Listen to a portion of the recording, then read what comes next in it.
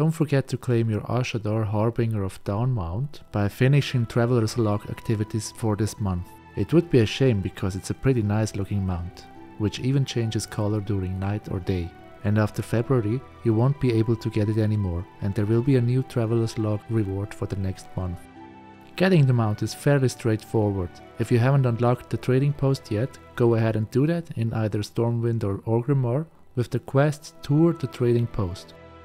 You can then check your Traveler's Log by opening the adventure guide, and here you see how many travel points you'll need to unlock the reward. Travel points are earnable through a variety of in-game activities. Most of them are pretty easy and you shouldn't take longer than a casual evening to complete the 1000 points. Have fun guys!